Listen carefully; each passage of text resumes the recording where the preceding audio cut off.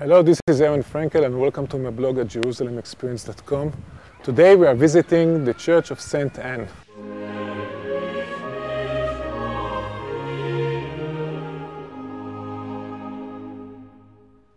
The church was built by the Crusaders during the first half of the 12th century, since they believed that this is where Mary, the mother of Jesus, was born to Anne and Joachim, the only grandparents of Jesus.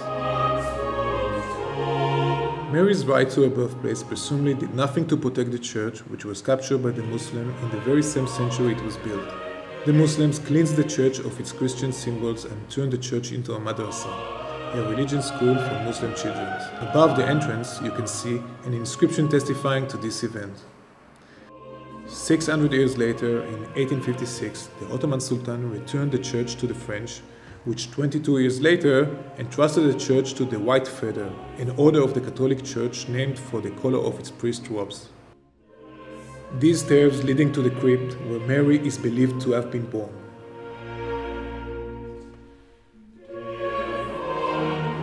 Notice the notes left in the crack of the stones by worshippers praying to Saint Mary.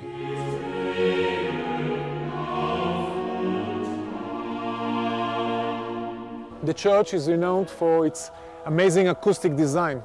Pilgrims from all over the world come to sing and pray inside the church.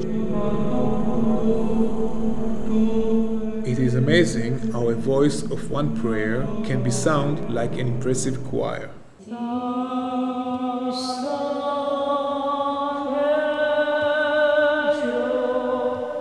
Outside the church of St. Anne, there are the pools of Bethesda, which means House of Mercy in Aramaic. During the Second Temple period, these pools and the surrounding area were used to heal and treat the disabled. Now you are probably asking what any of this has to do with Jesus. So, this is where Jesus performed one of his miracles of faith. Legend has it that once a day, an angel would grace these pools and stir up the water. The first ailing person to get into the water when it began to stir would be healed immediately.